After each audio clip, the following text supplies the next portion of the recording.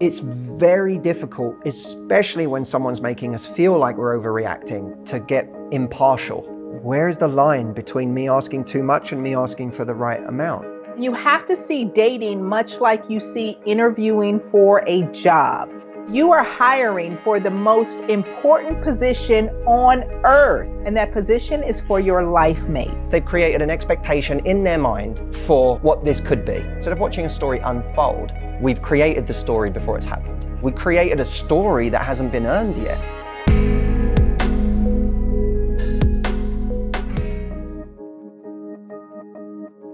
Life can be complicated, and sometimes people will come up with all sorts of logical reasons why they can't invest right now, why they need to take a break, why they, whatever logistical difficulties there are in the two of you being together, you're far apart, that person runs their own business and they haven't got much time, whatever it may be. They may be giving you logically sound reasons as to why they're not able to give you what you want, or why they would be doing this, and then what happens is people get entangled in all of that logic. And I think the way to simplify that and make it uncomplicated is simply to say, whether or not this logic is true is not for me to figure out. So many women take on the problem.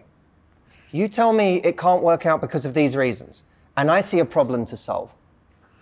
So they'll go, so you're saying that we can't be together because you're really busy with work. Well, listen, I could do this and you could do that, and we could find time on weekends. They start trying to solve the problem. And part of that is because they've created an expectation in their mind for what this could be, right?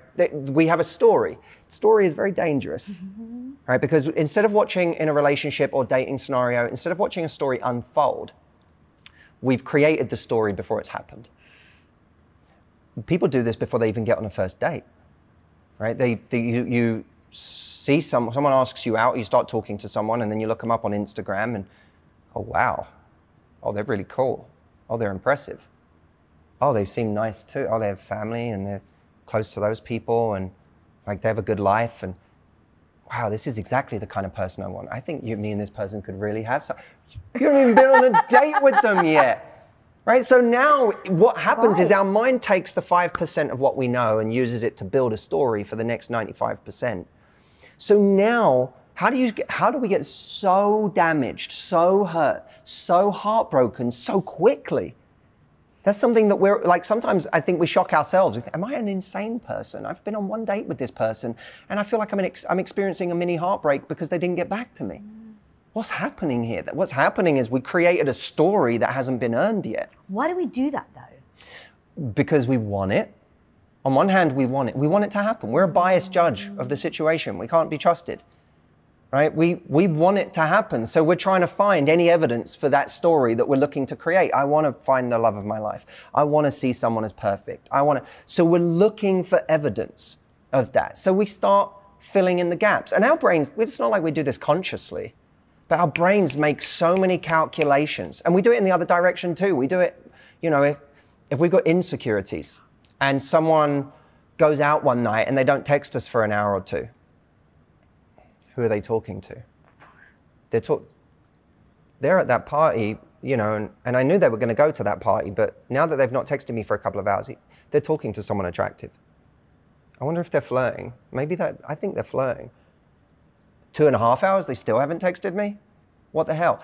Now we start building up a story, right? And we create this reaction. I heard a beautiful thing the other day, which is if the reaction is hysterical, then it's historical, right? Then it comes from our trauma, our wounds, our history, the beliefs that have accumulated over time. So now what we're reacting to is not the situation, but our past. The situation is simply the thing that aggravated our past. And now we create a story about the future based on that. So instead of going in with a curiosity, we go in with a conclusion.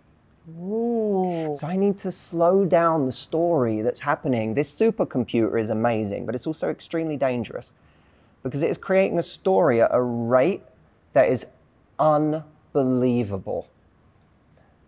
And the way that you slow down that story is that you start valuing a different thing. Instead of valuing potential, you start valuing the work that's actually happening in real time.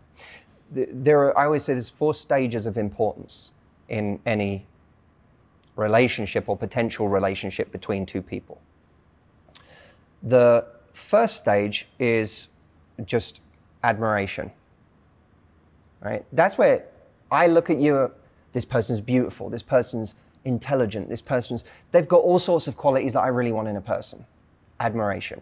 Now, that doesn't mean there's any kind of back and forth. By the way, you can have that for someone you've never met, someone you saw online, right? But you have a level of admiration. That's the first stage of importance, clearly not very important. Although even there, people put a ton of importance on it. I found someone I like.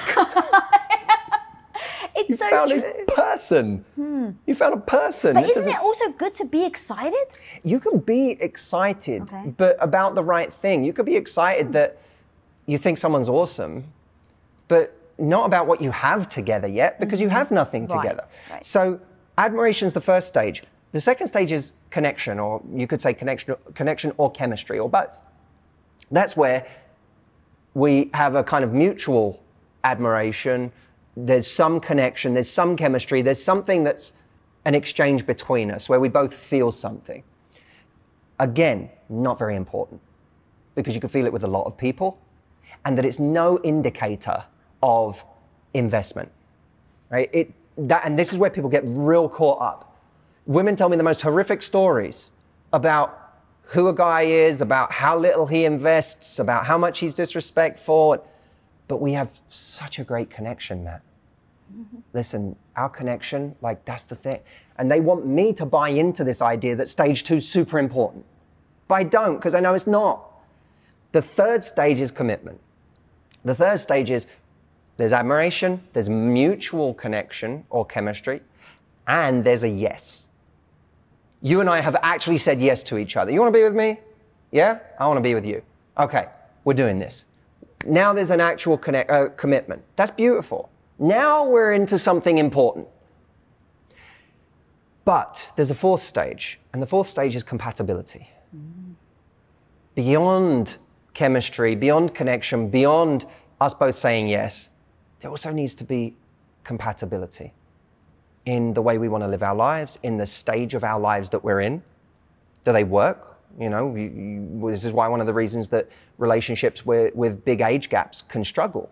They can work, but they also struggle because you've got 2 people often in very different stages of their lives, and there's a compatibility issue there. Even though there's connection and chemistry, and even though they're both saying yes, now you have the problem of compatibility issues. Or you have the problem of compatibility issues because one person, you know, their idea of a good time is going out and drinking every night of the week, and another person's idea is, you know, to go on hikes and to, you know, be healthy, and they value the morning, the other person values the night. So now you have a compatibility issue, and there are many relationships that end not on the fact that they haven't said yes to each other, but on the fact that they're not compatible. And we always want to believe that, you know, love is all you need, right? We want to believe that if we just love each other enough. But actually, many people have experienced in their lives, the cold, hard truth is that you need 2 people who also work together.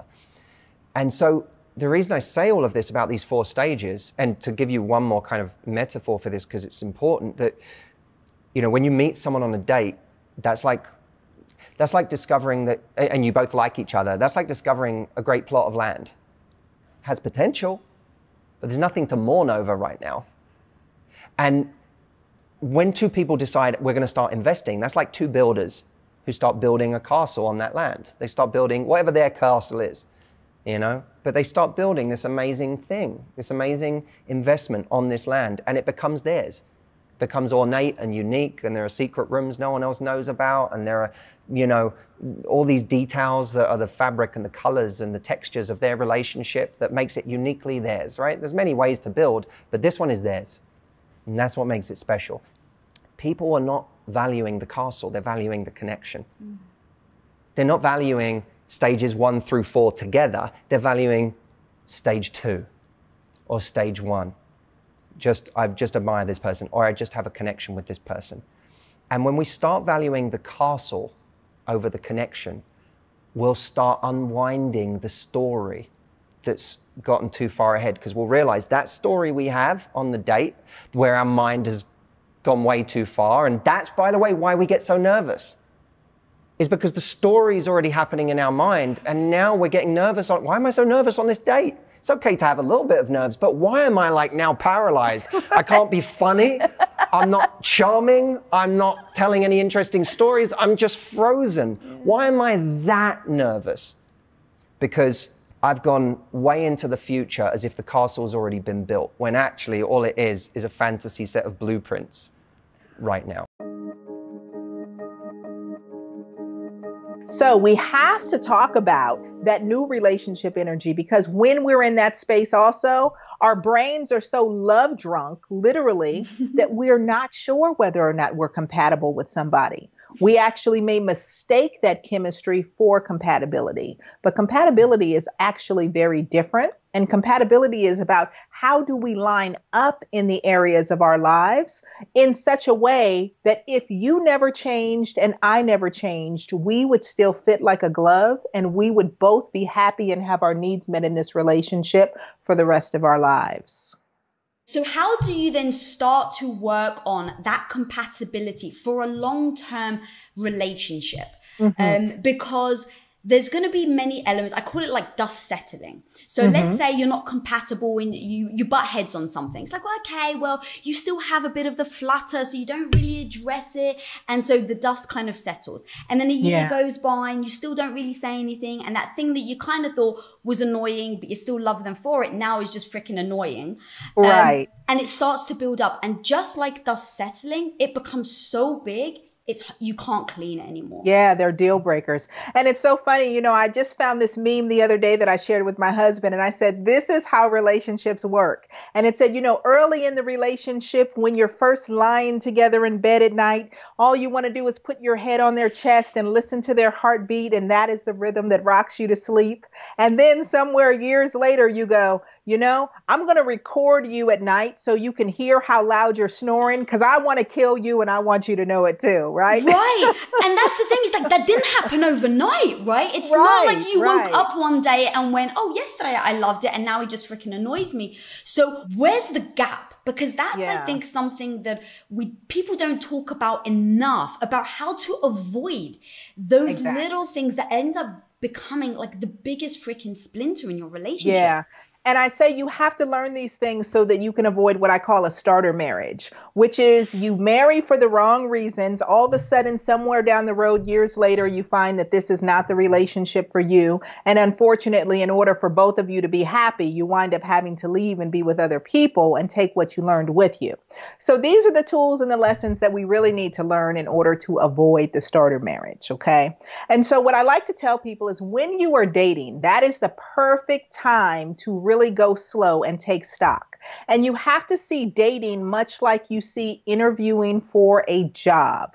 So if you've ever been a supervisor or a manager, I want you to think about dating in the very same way, because you are hiring for the most important position on earth.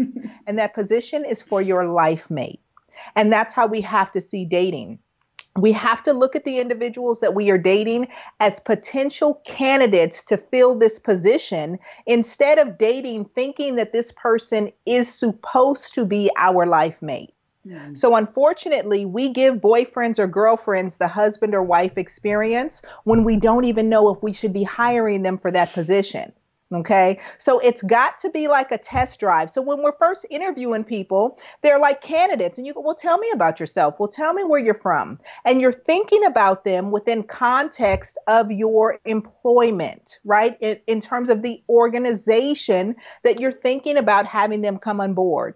You might like them and interview them a second time or a third time. You may have them meet other employees of the company in social settings over dinner or in the boardroom during meetings. Dating should be very similar to that, because what you're wanting to learn is who this person is. You're wanting to get past the representative, right? Because their representative is not who they are. Their representative is who they think you want them to be. So that's very important because they're filtering you and trying to adjust while you're filtering them. Mm-hmm. So we've got all this early filtering going on, and we need to see them in different environments and then compare. Do they actually appear to be who they say that they are over time? Right? Because people will tell you one thing, but their behavior can tell you something completely different. It takes time in order to see that. And the hard part is, unfortunately, not only do we often jump in bed too quickly, and the reason why the jumping in bed is important is because the moment that we bring sex in, all of those hormones flood our systems and it clouds our judgment. Again, we go back to being love drunk. I literally am intoxicated the moment that I have sex with you, and I am not going to see you the same. So it's like going to bed at 2 with a 10 and then waking up at 10 with a 2. What do you mean by that? Great. I mean, so if I'm partying, I'm having a great time. By the time I go to the club and it's 2 a.m., the person that I'm leaving with in my drunken state, in my high state, in my party state, they are a 10.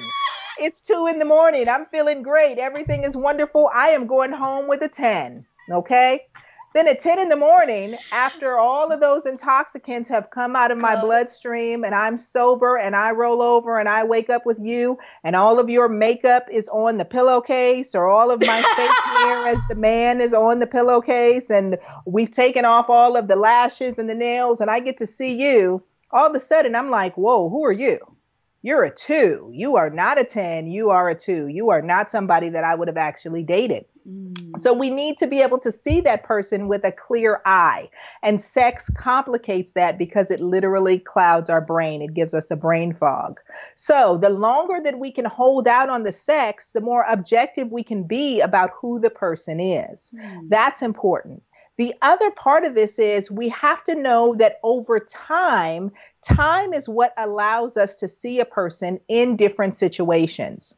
We can talk about theoretically whether or not we think we line up in a particular way, but having actual experiences where we're challenged to see who we are is totally different, which is why, to go back to the starter marriage, I often tell folks, if you really want to know who somebody is, divorce them, right? Or break up with them. Many people learn way more about a person at the end of a relationship than they did in the entire relationship. So it is not about time that heals all wounds or creates something different, but what you do with that time. So therefore, it is also important in terms of compatibility, how we date a person. If every time we date, we just go out to dinner and a movie, we're not having any conversation. How do I know about you? How do I know about how you handle challenges? How do I know how you handle being caught off guard? How do I know how you handle social settings? How do I know how you treat other people? If we only date in places and spaces that never really show me who you are, but now when we're together, I'm not dating you to just have fun nights. I'm dating you in places and spaces that require the full range of you to show up. If we don't ever exercise that point of who we are until we're already married or until we've already moved in together or we've already created children or other kind of lifetime commitments that find us stuck together, we've created a whole set of problems for ourselves that now we may be resentful of. Now we may be frustrated with. Now we may become annoyed because I'm stuck with you in a different way and I'm going to make different choices based upon those consequences that we've already created. Yeah, I mean, a lot of it is communication. It's like knowing, that's so amazing that you guys were able to communicate. It's like learning really good communication skills. It's is a everything. Skill. And there's a certain way to learn how to, there's something called imago therapy, which I really What like. is it? It's called imago, I-M-A-G-O. But Okay. there's different variations of it. But essentially it's, if you're in a relationship, the guy have to confront you about something using feeling words like, babe, you are never on time and you're always, I'm always mad at you, and you blame them. Because the second you put someone on the defensive and you say you, they don't hear the next thing you say. But when you're like, it made me feel really disrespected when you were late. And I just want, I want you to know how I'm feeling and it doesn't feel good. And then they repent back to you. So what I'm hearing is that you said that you feel that me being late is what has upset you? And then I could say, yeah, that's what it is. And I really don't want that to happen. Then your partner would say back, I hear what you're saying, and I'm sorry I've made you feel that way. Let me explain. I was running late. And then it's really just like a very specific, because no one can argue with your feelings. And repeating back and then saying it, I mean, it's this beautiful process, because really, communication, I used to think I was a great communicator before I actually learned communication skills. What I meant was I'm very sociable and I like people and I love talking, right? Very, very different than being a good communicator or a good listener. All different. Yeah. I'm the life of the party. I don't know what the hell you said, but wasn't I fun? But when you learn these things and you're like, oh, okay, it's really good listening. It's reporting back in a relationship. It's not just being easygoing and cool, like all that. It's really specific. And so I think in a new relationship, it's important. Your partner might not have these skills, but if they are interested in learning, you guys could learn it together. You could learn how to be effective communicators. So I think that is huge, and it helps you with every kind of relationship. Right. And you said something, you said, it made me feel disrespected when you were late. But I feel like you could only feel disrespected if you disrespect yourself, because it's already in there. Because why would you feel disrespected if someone was late? They were just late. It was traffic. They were working. They couldn't get off in time. But why? What inside of you made you feel so disrespected? Okay, exactly. So that goes back to the childhood. So let's say my partner said back to me, I'm working so hard. You know that I would never disrespect for you to be late. I'm like, every time you're late every day. I'm not disrespectful. Then I can go back to, okay, well, where else do I feel this? Why do I always feel like maybe people are taking advantage of me in my life? You know, maybe it's them, maybe it's not. But I could say like, you're right, that wasn't disrespectful, but I've told you this. Where else can I set boundaries around this? So maybe then he's got to alter his behavior and realize that, like, time is an issue for me, because in my past, then what therapy would do, or friends would say, where do I feel disrespected? Well, you know what? My mom was always late. She never picked me up at school at time. When I've got some issues around time. It's always layers. You're peeling back. Because you got to assume that if you're in a relationship or a friendship with someone that you love, they don't intentionally want to hurt you. Right. Yes. Even if they're the biggest jerk in the world, and if they do, you're with the wrong person. Exactly. If they get off on that, but if they're truly like, babe, I did not want to be late, I swear, then you know, like, okay, but then how do we get to it? And then there's layers and layers. And that's what my husband says to me. He's like, you know my intentions are true. So if I say something and I was wrong, you know my intentions are pure. And when he said that to me, I was like, you're right. He would never hurt me, and he would never intentionally want to. Right.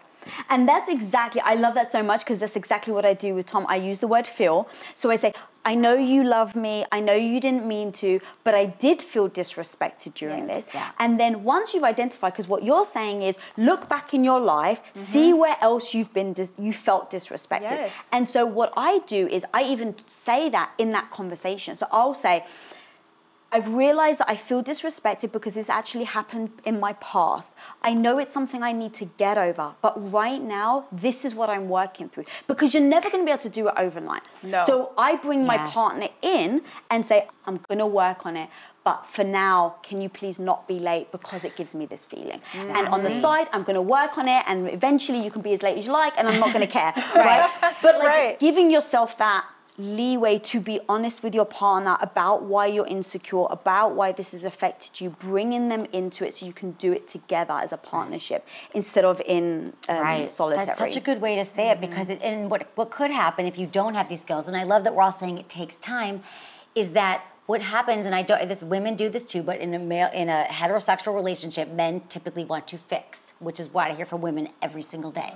They want. I went to my partner like, oh my God, well, I want to fix it. Like, then you should just, if they come home from work and I'm upset about something, well, let me help you. You should quit your job. You shouldn't talk to this person. Let me get you food. Yes. Sometimes, like, let me clean, we just need you to listen. I need you to say, I hear that you're hurting.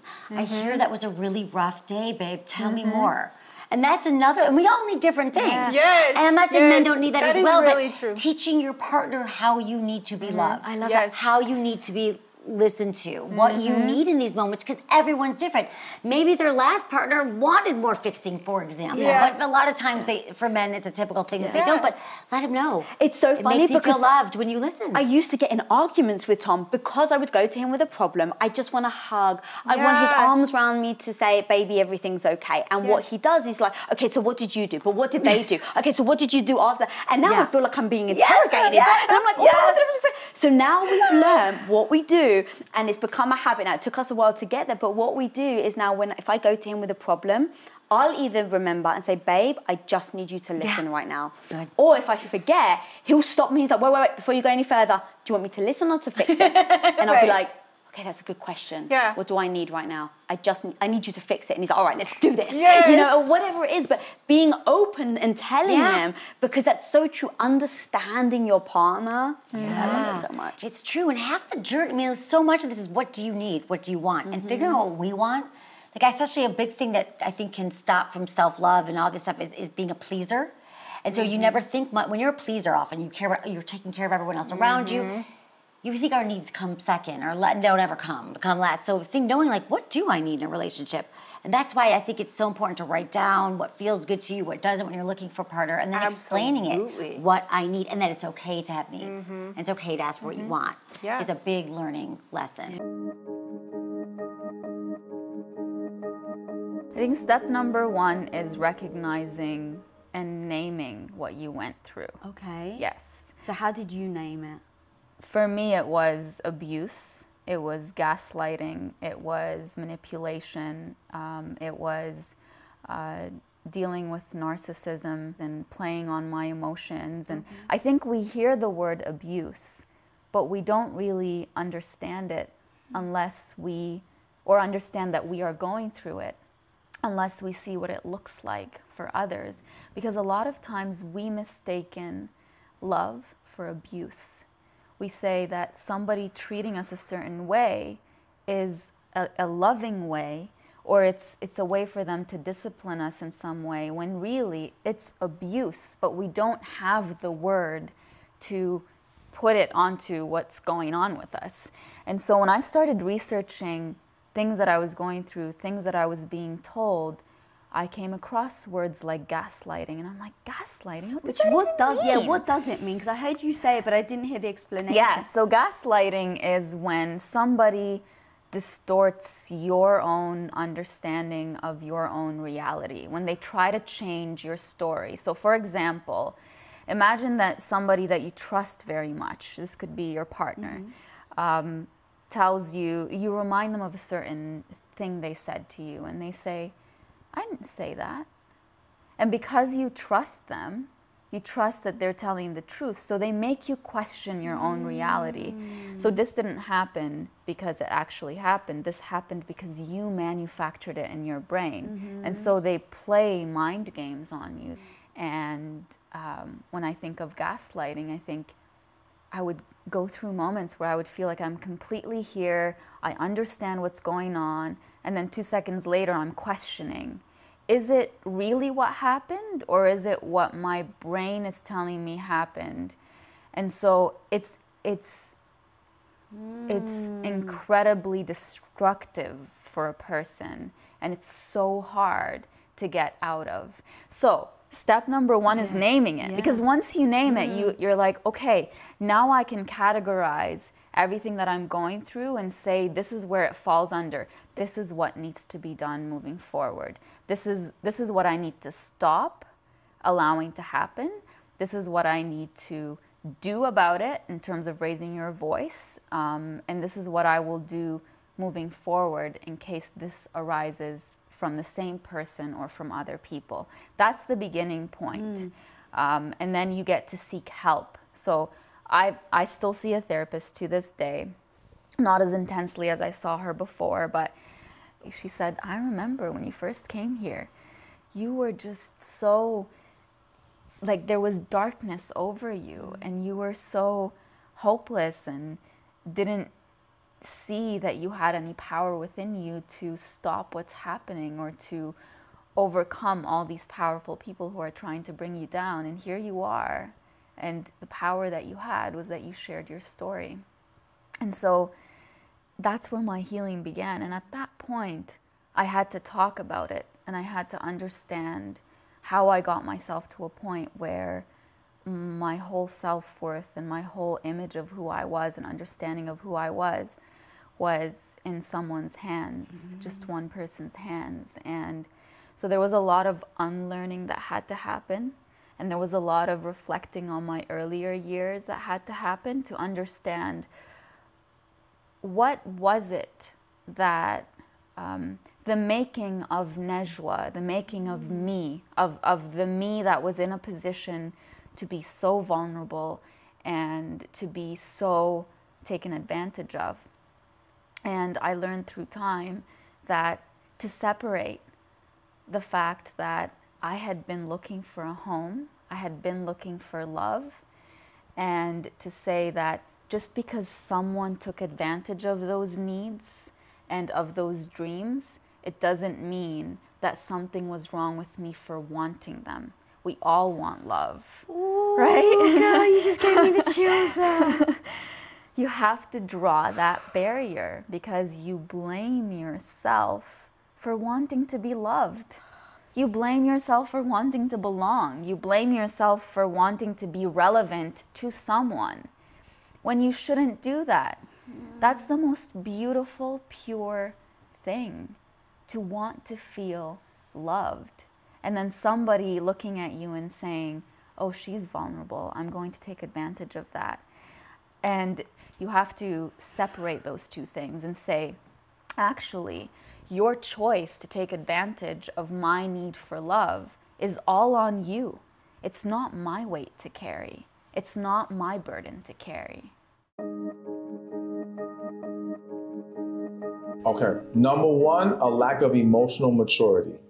So what I have found is with men and women, we have not learned how to manage our emotions. And especially in today's society, it has become even more reactive. People get offended, they react. People see something, they react. There is no processing. There is no taking a step back. So now when you act that way within a relationship, imagine your partner does something, you could interpret it wrong, you react, you now say something hurtful in that moment because you're mad. You don't really mean it, but that's how you felt in that moment. Now they're hurt by it. Now they're damaged. Now they retaliate. And then boom, the cycle goes from there. And what we have to understand is, especially within relationships where two people have a connection, this is the person who can hurt you the most and make you the happiest. That's the scary thing about it. It's like they have the power, in a sense, to crush you, but to make you feel like no other person can. And so I always say the person that a woman loves most has the least room for error. So like when you see relationships where a woman is constantly being mistreated, but she keeps going back to him and she says, well, because I love him. No, you don't love him. You have an unhealthy attachment to him. Your ability to continuously take that mistreatment and that toxic behavior and go back to him shows me it's not love. When we're loving someone and we're really into them, one little mistake can hurt like no other. And again, going back to the emotional maturity, if you don't learn how to not just react, how to communicate before we assume, before we come to our own conclusions, that can easily derail the relationship. So I definitely think a lack of emotional maturity. I also think lack of healing. Lack of healing is going to always be a thorn in the side of relationships. All right. Because again, sometimes our partners do things that trigger us, but that trigger stems from past trauma we haven't resolved. All right. And they're not even aware sometimes of what they did or how it's impacting us. And so if we don't learn how to let go of our past traumas and issues and hurts, we run a high risk of things going left in that relationship, especially with someone we have a connection with. And like I said, the person you have a connection with, everything's magnified. So it's going to hit harder with them. So the third thing is unrealistic expectations of people and our partners. And what I mean by that is this idea of, it's like you said, someone meets a connection, they think, okay, we're good now, we're going to succeed. No. You're still two human beings. You are still two people who can fall short at any time, at any day. If we don't give grace to each other, we are going to have a big problem here. We've got to recognize the difference between the person who does not belong in our life and continues to do wrong and the person who does belong in our life but makes mistakes. Right. Okay? Yes. And so once we know, listen, we have a connection. I know that I want to go through the storms with you. You're the person that I'm supposed to be with. Now let's remember that in our moment of struggle. Because again, Everyone's going to make a mistake. You're going to do something, especially the longer you've been together. You're going to mess up some way, somehow. You may say something you shouldn't have. You may insult them in a way, something. It happens, but there needs to be grace and understanding. We are human beings. We're going to fall short. We got to embrace that forgiveness always with our partner. And again, communicate. And that's the other thing. Communication would be the other pitfall. A lack of proper communication can derail any situation. And so you got to be willing and establish very early on a willingness and a safe space for both partners to be able to talk about anything. We should not have to hold on to how we're feeling with each other, because if we do, that is a recipe for disaster. I would say it should be one of the top pillars of your relationship. I would say prioritize listen, if you're a couple that prioritizes health and wellness, you can't have sex be the outlier of your health and wellness. And I think that's the problem. You were saying that it's interesting earlier when we talk about self-care, people don't think of it, but don't think of sex. But it's absolutely because you talk about the neurochemistry, you talk about the oxytocin, the cuddle hormone, like we require it. We need touch, we need connection with our partners. And so in telling you that, if you think about that, it's part of being healthy overall, then I think you have to prioritize it, and sooner than later. Even if you don't know what to do with it, just say, I'm not sure what to do about this either. I'm stressed out, but let's problem solve together. I always hear from, like I said, one person in the relationship, but do it together. You both want it. I mean, I'm going to say now that your partner wants to be a good lover to you. They're with you. They just might not know how, because the house is a mess and they have a lot of responsibilities and they're stressed out. So it's just another thing you have to solve, like opening up a savings account, or how are we going to be better parents? I just want people to think differently about their sex life. God, as you were saying it, I was like, it's kind of like, you know how in the mornings when it's just like, I need to meditate and then I'll do this. Can you see a world where someone's like, I just need to masturbate and then I'll do this? Lisa, I got you my meditate. You did. I got her a masturbate, meditate, manifest candle, because that's me most mornings. I will do all those things. I will masturbate. I meditate every morning.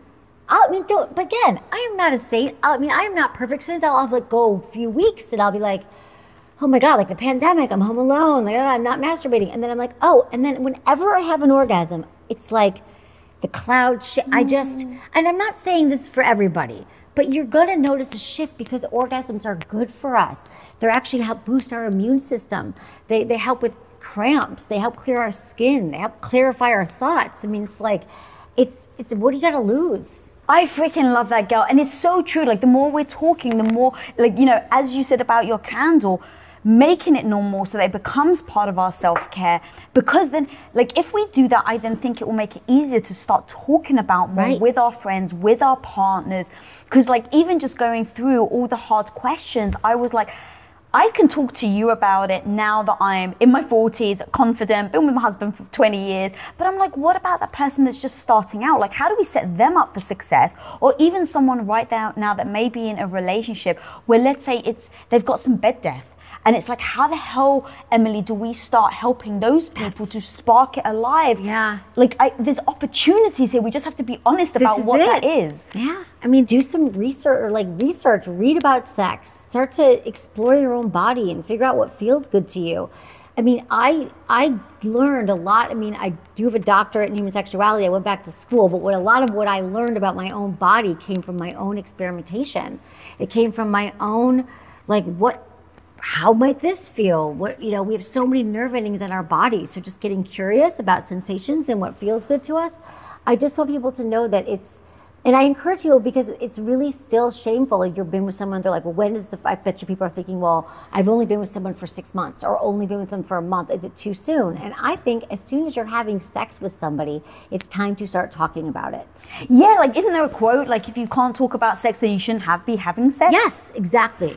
Exactly. And we will talk about everything with our partners. Literally, sometimes, like, you had a baby together. You sat and watched that baby come out of your wife's vagina. Like, you birthed something. You have shared everything. You've been through the highs, the lows, but you will not address your sex life. And it's just, I just want to turn that on its head. I want to take away the taboo and the shame. And I think that the more that you hear it and you realize that you just haven't been living in a world where it was safe, where it was comfortable, be that friend in your friend group. Be that friend that talks about it. Say, hey, I know we never talked about this, but do you masturbate, or what kind of orgasms do you have? I'd love to know. And I think you will find that people are going to be on board with the conversation. I found that most people want to talk about it. They just haven't felt safe or had that person. Well, I think one of the hardest things in the world is self-awareness. Yeah. And I think self-awareness about where is what I'm asking for reasonable, and where am I being unreasonable? God, dude, I'm going to push you on that, because no one says I'm being unreasonable. People don't actually think that about themselves. Or do you think that? No, well, I try to really look at certain situations, because I'm a very, to a fault probably, self-reflective person. I overthink. That's my problem. I'll say something in a conversation and then I go away and I go, should I have said that?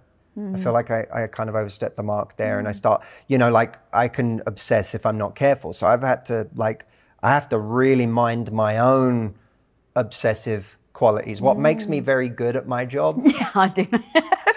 is also my worst enemy. Yeah, I was going to say, what is your superpower is also your kryptonite. For sure, because I'm good at seeing 10 steps, 20 steps ahead. That's like my gift. But when I try to be very aware of when I'm doing something, is this me asking too much, or is this me doing something, am I asking for something unreasonable here, or is this reasonable? And I think a lot of people go through that in relationships, especially when they're with someone who's saying, because a lot of people's initial defense is what you're asking for is unreasonable, or I didn't do that. Like we all do it at times. We get defensive, and our first port of call is to try and make the other person seem like they're overreacting. Or it's very difficult, especially when someone's making us feel like we're overreacting, to get impartial and to say, where's the line between me asking too much and me asking for the right amount? Right. And sometimes I think people don't realize they're toxic because they're so convinced of their story. Right, that's what I was going to say. It's more like a frame of reference, right? So it's like my frame of reference is going to be very different from Tom's. It's going to be very different from yours, right? We just have different upbringings, and we've been told different things, and we've encountered different things. We went to different schools, like all these things that encounter our, build up and create our belief system. Then comes to the, well, how do you know who is being reasonable and who's not? Because my frame of reference is I'm very reasonable. Yeah, of course. And Tom's frame of reference may be you're being so freaking unreasonable. So how do you... I try to keep a record, not just of the times I was right, but I do try to keep a record of the times where I was so wrong. Where was I so utterly convinced of a thing? And then I came to someone and I was like, oh, what? So, blah, you didn't text me back because of this reason? And they're like, yeah, but I didn't even, my phone wasn't even on. Or I didn't even, and I'm like, okay. Like you have that moment of that realization where you go, oh man, what just happened in my mind? Like, where did I just go? I think it's important, not in a way of never trusting yourself, but just in the sense of being aware of how wrong you can be. And therefore, at the very least, having allowed that to make the space for you to at least go into a situation curious about what their intentions were, about what maybe a way that you're not bringing it up in the right way, or rushing too quickly to accusations or conclusions. At least allow your knowledge of how wrong you've been in the past to create the space for you to be curious instead of rushing to the end of the story already. And then be honest with, is this person, I'm being honest about ways that I want to bring my best to this, and I want to be clear-headed, and I want to give them the benefit of the doubt. But are they being a teammate in that? Or are all the concessions on my side? Is all the work somehow always about what I need to do? Is it never a joint effort? And I think sometimes that's a giveaway that, we've convinced ourselves we're the problem all the time, but we're not getting, they're not making life easy for us. But when we're the toxic one, we're convinced that everything they've done is wrong and that we're justified in however we're acting. Yeah. And look, and my point is that sometimes we're in the wrong somehow. Like, we need to address certain issues, but at the same time, life's not black and white. Sometimes you have your issues, but they're also not, they are feeding your anxiety in a certain way, or they are contributing in a certain way, or they're not being empathetic to certain things that you're feeling, or they're, you know, sometimes it's like if you take attachment styles, right? People talk about there's the book Attached that goes through anxious, secure, and avoidant. The anxious attachment style, typically we're worried about the end of the relationship, being abandoned, someone doesn't love us, we need reassurance. Mm-hmm. Well, if you're with someone that inflames your anxieties all the time, that can be a problem. It doesn't mean you're not anxious and that you being anxious isn't a problem. It just means that you're also with someone who sends you to the extreme when it comes to those things. So I think we have to be mindful of whether we're with someone that, in a way that's not healthy, inflames the worst parts of us, because I do think the right relationship has a somewhat calming effect